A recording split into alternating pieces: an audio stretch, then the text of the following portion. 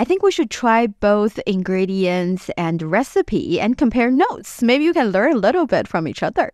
And one other thing that has made me feel surprised a little bit when I was in France is the really smelly cheese, the blue cheese.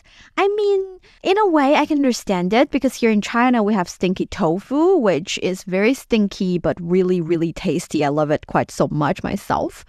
But on the other hand, I don't think I have the ability to appreciate these cheese at all.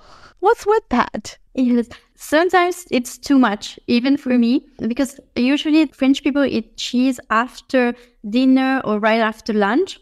Mm-hmm. And sometimes the cheese that are just served are this blue, extremely too. It's just stinky, even though the cheese is actually very good. And it's something with stinky tofu also. I've never tried it, but just the word, it scares me so much. I don't know if I should or should not.